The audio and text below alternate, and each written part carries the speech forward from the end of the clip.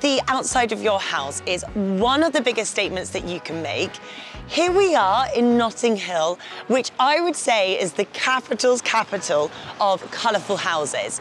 I'm going to take you through 5 top things to consider when it comes to decorating your exterior, adding your personality onto your front door, or painting your garden furniture. So let's go.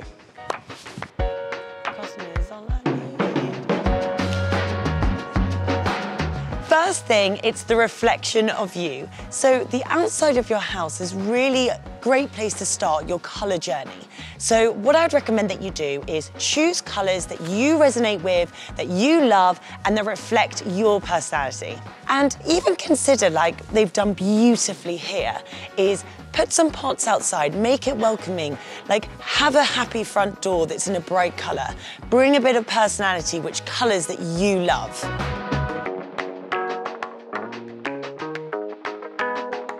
Second thing is consider the architecture of your house. So I really want to show you these 2 Muser houses. So first homeowner, they've decided to go for more of a natural look. So they've left the exposed brick, but they've painted the doors and the windows all in this lovely green colour to really complement the outside of the plants that they've gone for. And then come over here, this second one, which is painted all in black.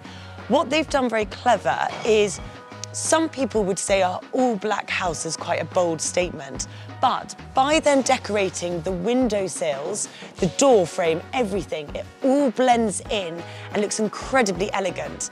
Just 2 things to consider is remember your roof tiles and what they look like, and also just make sure that the front door reflects the outside.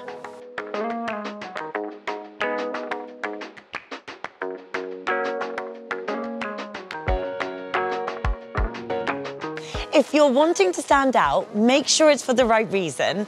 These 2 behind me are contrasting, they're a bold statement, they're a reflection on their personality, but they work perfectly together.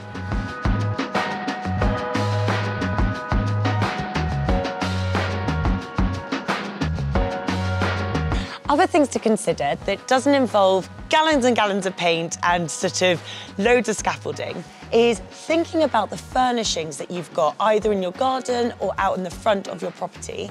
This is a great way if you're wanting to go a bit darker, maybe try in a smaller space like a picnic table, or what they've done beautifully here is they reflect the tones of their furnishings with their door so it complements and all blends and ties in beautifully together.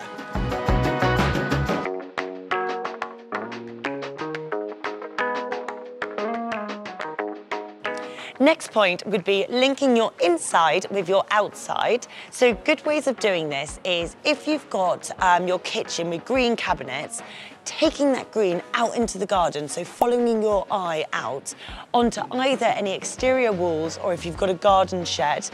Another way you could do is take inspiration from the garden, so any flowers that you've got, and bring those colours into the furnishings, bringing it into the inside and maybe doing a vase of the flowers as well on your kitchen table.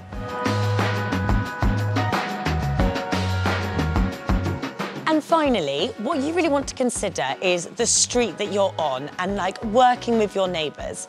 So if you're wanting to blend in and to sort of have a bit of colour harmony, the 2 houses behind me have done this so beautifully. So you've got this beautiful fresh mint exterior on this house, and that pulls in with the next door neighbour's garden furniture. So this is a really great way to create a bit of harmony with your street. If you're still feeling a little bit nervous, then just start somewhere small. So either just paint the outside of your fence, or if you've got a garden shed. If you need further help on colour, leave some comments below and check out our video on what your front door says about you. Click to subscribe for more on colour, styling, house tours, how-to videos, and much, much more.